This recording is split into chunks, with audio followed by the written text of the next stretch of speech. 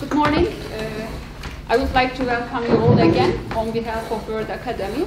My name is Elif Çepni. I am a professor of macroeconomics, but during the last 5 or 6 years, I have been teaching strategic foresight as well. So I'm grateful to Gary and all the members of Academy to invite me to this amazing roundtable meeting. I have just, if you don't mind, a short presentation. Can we go very fastly? Okay, there are some sayings. The first one, I think we all know this. Once Churchill gave a speech in 1947 and said, it has been said that democracy is the worst form of government, except for all those other forms that have been tried from time to time.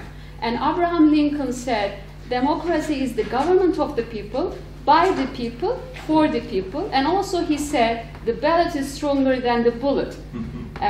So democracy, I think, is a universally recognized ideal and goal, and it is shared by many communities, irrespective of their cultural, political, social, economic differences. Although there is no consensus on its definition, there are a lot, there is no consensus on it, but there are some main characteristics of democracy that we can underline.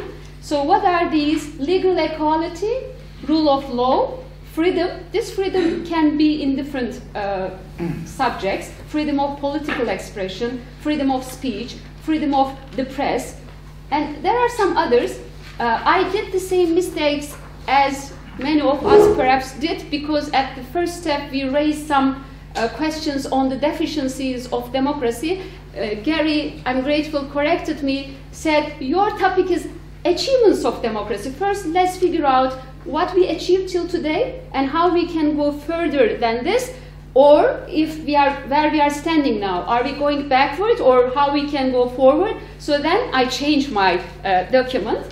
And what are the other merits of democracy? Tolerance to cultural differences, and preserving and promoting the dignity and fundamental rights of the individual to achieve social justice, and civil and political rights to vote and to be elected, the rights of expression and assembly, access to information, with this we mean transparency, and the right to organize political parties. Everyone can take a part in the management of public affairs, public accountability, checks and balances, independent judicial institutions, freedom of choice, and many more. Perhaps our nationalities, religions, colors are different, but we need to remember always that we are all human beings and we have got some common problems and interests. We need air to breathe, we need water to drink, we need materials for shelter, to wear, to enjoy, shortly to survive. So no need for us to ask for whom the bells tolls. We need to know that the bells are ringing for all of us. And I raised some questions. Can you go to the last one? Yes, these are the questions that I would like to ask to you, or to whether we can discuss on these questions, or you can raise some other questions. How the interdependence between peace, economic development, respect for the rule of law and human rights can be examined, and how the relationship between strong economy and good democracy can be explained.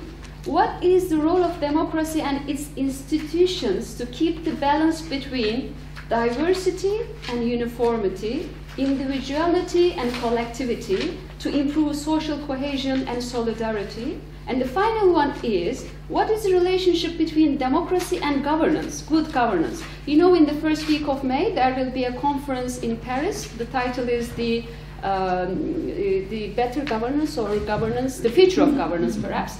I tried to complete my paper on this topic as well.